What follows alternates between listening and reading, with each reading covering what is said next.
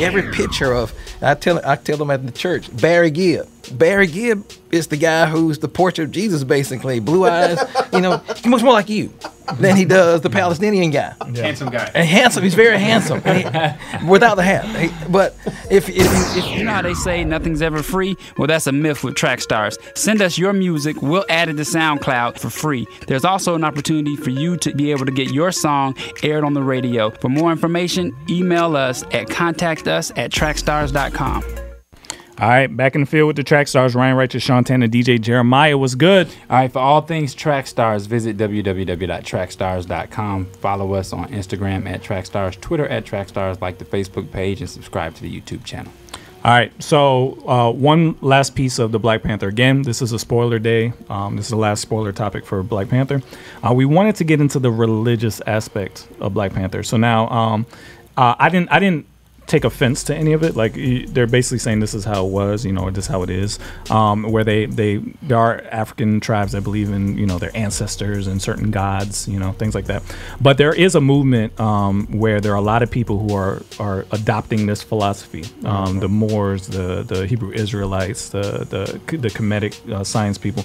So we did want to address that and not leave it unsaid, because there is a push towards that. Yeah. Mm-hmm. So again, we got Pastor Stefan Bell here with us.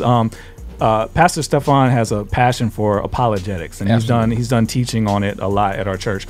And I wanted him to kind of speak to that and kind of give light if anybody is kind of being pulled towards this or gravitating towards this. Like, how do we as Christians respond, and what's the answer to this type of thinking? You know what? I think the movie is a great representation of the heart of many of us. We'll go back to Killmonger again. Yeah. Let me just first of all say I'm a hurt African American. I'm one. Why am I hurt? If I look at the history of where we come from, how we've been left out, how our stories have been left out, even out of the scriptures. You ask yourself, how could a Palestinian man go hide out in Egypt and not be found if he were of European descent? Mm-hmm. You ask these questions. You ask the stories of why, when you Google Simon the Cyrene, 70% of the pictures are not of a man of color. And so you get angry. You know the story of the Crusades of Catholicism. You know those stories. Of course, you know how the Bible was used during slavery to further push that subjection. And so when you hear all this stuff, man, and you don't study for yourself, what happens is you want an alternative. You want something that empowers you. You want to become Killmonger. And you want to do something. So yes, at Divine Order Church, we call the Doc in Marietta, we teach apologetics. We teach other belief systems and worldviews purposefully. In fact, we're going to start. This is a shameless plug. We're going to start in March with a session called The Proof. And it's going to be basically all the papyri, all the stones, all the obelisk, and those things that prove the Bible is real. Who is Tertullian? Who is Clement of Alexandria? Who are all these brothers who helped push this thing called Christianity that was actually hijacked by people who knew the power of it? Mm-hmm. So we're going to talk about the proof for the rest of the year. Every week through October, we're going to be talking about the proof of everything you can put your hands on when it comes to Christianity. But let me go back to the thought. When you look at groups in the movie, for example, one belief system or worldview that comes to my attention is actually Kemetic science. And the reason is, if you know anything about Kemetic science, they go back to the thought process of Egyptology. And with Egyptology, if you know the founding of it, man, it's heartbreaking for me as a pastor and teacher of urban apologetics that to see my people fall for such lies. It's just deceit and lies, but it feels good. It feels great to be able to be told, number one, you're basically from the bloodline of Egyptians. So you're the first people. You are from the bloodline of Moors, the first people. You're from the bloodline of the original Hebrews. Anything that makes you feel like you have power. Christianity hadn't done that traditionally. It's told African Americans, you're the least of this faith. Every picture of, I tell them at the church, Barry Gibb. Barry Gibb is the guy who's the portrait of Jesus, basically. Blue eyes, he looks more like you than he does the Palestinian guy. Yeah. Handsome guy. And handsome, he's very handsome, without the hat. But if you look at that and you're a young African American, you wanting something, you want a faith, you want to feel like you have a connectivity or a relationship with something, I probably wouldn't do it. if some guy comes up to me and tells me, do you realize that this is the book that was used to hold you back? And so what happens with Kemetic science is that they say you're basically descendants of Egyptians. So what does that mean? You need to actually, what they call, pay tribute to the Aku, which is their actual descendants and ancestors. Yeah. And so you've got to, let me tell you something, as a Christian, I am with that all the way, but they're not my gods. What they are is something, and my ancestors. And when you look at the Egyptian faith, there's so many there's so many bad teachings, let's just put it that way, with Egyptology, that it comes from what we call esoteric thought process, where these Europeans were anti-Christian. And they said, let's find a way to go against Christianity. So they had one guy, his name was Jeremiah. He went over and he went to Egypt. He did all his looking around. He comes back and he writes these books. But what he was saying is that the true people in the Bible were of African descent. But what the whites wanted, and the European whites wanted, is for him to change his paradigm. You can say that everything Christian comes from Egypt, but just don't make it black. Don't make it black. Don't do that. But he's still saying black. So later on, you had this guy named Wallace Budge, another lady by the name of Blavatsky. They come out and say, we can fund this thing. We're going to do it our way. We're going to make it look less dark, for lack of a better word. And so you end up with a teaching that actually died off in the early 1900s. After this big push in the 1800s, it comes back. Her name is Tamara Suda. It's 1988. Fight the power, right? You got this sister growing up with Public Enemy. She's this Caucasian female. She's in Harlem, and she starts talking about this thing called Kemetic science and Egyptology, empowering people. If you Google her, you'll see this picture of this woman who looks like Tina Marie, and she's surrounded by young black people, and she's teaching them, you're empowered by this thing called Kemetic science or even Egyptology. It makes you feel empowered. So what I would say to anyone listening today is, there were a lot of lies. There's a lot of hurt. There's a lot of deceit in our history. But we can't let that be an excuse to fall prey to these worldviews that is totally fallacy. And that's why I would start this segment. I would love to see you watch B-Dot versus Loso. Yeah. There's a battle. We have an artist on our squad. He's a battle rapper. Okay. Is that the name? Yeah. I don't. Yeah, that's old school, man. He's a battle rapper. I get that. And he battled this guy named B-Dot, and B-Dot is all about this, worshiping ancestors and all this stuff. And he broke him down and did all that. But it is a big thing in that world, especially. Yeah. It is. It's one of those things where people are like, because a lot of battle rap, of course, is on the West Coast, but it's also on the East Coast, and a lot of East Coast stuff is like. Cause I remember growing up on the East Coast, and you had churches, and it's church, and you have Christians, but then you also have Islam, and you have 5%ers, and you have these different types of faith that people have and stuff like that, which is funny because when I'm listening to you talking and hearing about it, is like it's funny that white people funded that. not on that level, but just the funny is that, and then you go around and say that person used that as your answer. Let me tell you something. Bible. It is nothing that B-Dot will spew today. Zero. Nothing he will say that doesn't originate from the people I'm talking about. Mm-hmm. Everything comes from Jeremiah in his writings. It comes from him and H.B. Blavatsky, who's actually a Russian, Ukrainian area female who was they're all anti-Christian. They're esoteric. They're into mysticism, and they were like, "Hey, let's push." And let me tell you something. Whenever you're talking about these new world views, and I call them new because they actually are. When you talk about these new world views, the way to really talk to them is go back and tell the true history. Where did it come from? Mm-hmm. Let's talk about this. B-Doc doesn't want to talk about that. He's going to want to talk about what he believes, but not where it came from. Or Horus, or you're gonna say Horus, or you're gonna say, and that's garbage. Yeah. So what I'm sorry, should I say that, Pastor?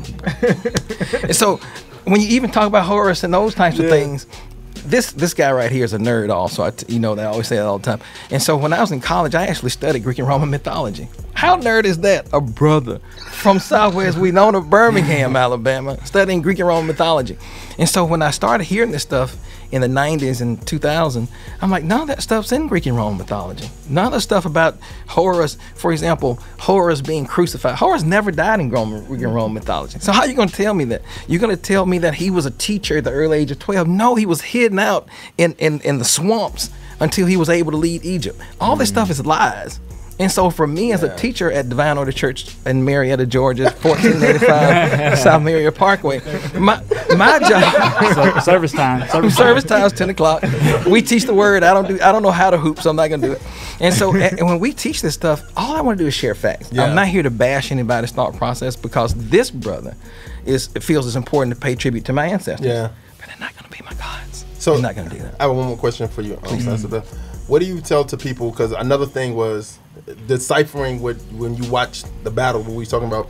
He was talking about. B-Dot was talking about also that the commandments that we took their commandments and all this other stuff, and I can't go into detail about what he said because I can't really remember all of them. But he was basically saying that we ripped off the Christians ripped off his ancestors for the information. What he was actually discussing is the 42 laws of Ma'at, M-A''AT, and what those laws are is 42 laws to live by. And if you look at them, there's so many of them, you're going to see some similarities, but they're not the same. Oftentimes with those who believe in the Kemetic faith, they will actually they make up stuff. And you can't. And what you do, and for anyone who's listening, you run into someone who deals with this worldview, is always ask the question: can you show me a primary source of anything that you're talking about? And they'll say, well, it comes from the Book of the Dead. I say, show me your copy of the Book of the Dead. Where did it come from? There's one papyrus that is actually called the Book of the Dead. Let me tell you what the Book of the Dead is. I'll do this real quick, I promise. What the Book of the Dead is when Egyptians would actually die, they didn't believe in resurrection. So whenever you hear anything about Horus resurrection, no, Egyptians didn't believe that. What they believed is when you died, you put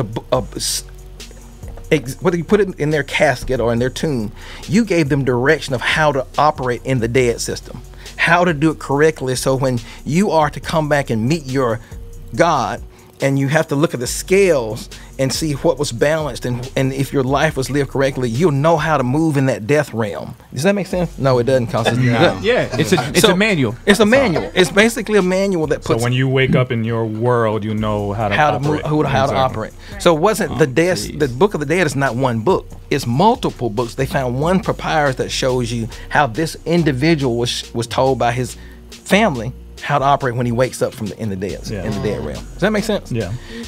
So for us as Christians, the primary source argument is very important, but also have a heart for those who you're talking to.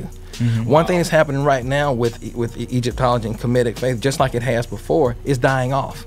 There are other worldviews that are stronger because they're starting to attach themselves to Christianity, because Christianity is not going anywhere. And so if you can attach yourself to it, take your old beliefs and bring in some Jesus Christ, you can last longer. So you're seeing a death of the belief system, but it's still brothers out there and brothers and sisters and others who are just stuck with this. It sounds so good. The first thing you're going to do is attack Christianity. And if you can attack that enough, it can shake up the foundation of the person you're talking to. So that's why we teach apologetics. So don't get angry, get educated.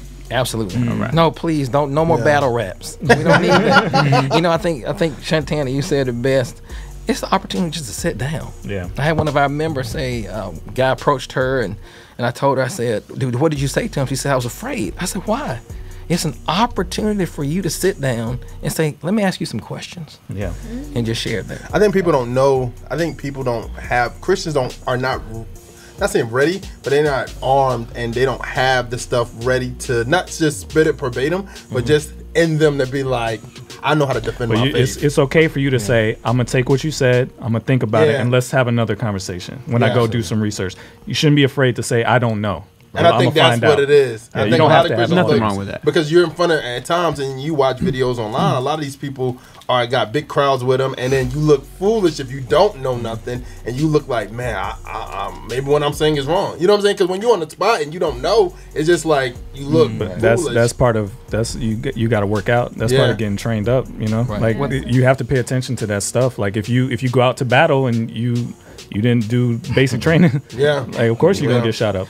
So. Well, there's a great group of people. I want to send a shout out to all the urban apologists out there: Damon Richardson, Dr. Damon Richardson, Vocab Malone, Eric Mason. Some of these guys who are training pastors. Yeah, training pastors how to teach apologetics. And so what I want to do is just give them a shout out, because it's now become something that's spreading out. Yeah. Where you have worldviews such as the Hebrew Israelites who stand on corners, and their target is young African Americans. Of course, yeah. Because when they've gone to church, what are they getting? They're getting hooping and hollering and a great praise team and lights are flashing, but no one's teaching them other worldviews. And so what we have is these urban apologists now are teaching pastors how to teach history and understand. We don't just do urban belief systems. We talked about Seventh-day Adventists, Jehovah's Witnesses. We just want to share and make sure everyone's educated about other worldviews. And they have a website for that too. The same guys you mentioned is urbanapologetics.com. Okay. I believe it is. Or org, one of the two. All right, let's get back into it. You in the field with the Trackstarz, Ryan Wright to SEANTANA, DJ Jeremiah. Let go! Hey guys, Miracle here. Thank you so much for watching that episode. Make sure you go below, like it, subscribe, click the bell, and make sure you follow us on all forms of our social media. Also, check out our website and be sure you spread the word. We'll see you next time. We know not what we doing. Screw that, they know, let them have it, do it. Okay, I'm erratic, prove it. Never mind, got a mind that'll wind up with me in a lineup behind bars with these bars. Okay, my time's up. Team Freedom! Yeah. We not through yet! All right. Trackstarz Music presents! Turn my volume up, turn me off.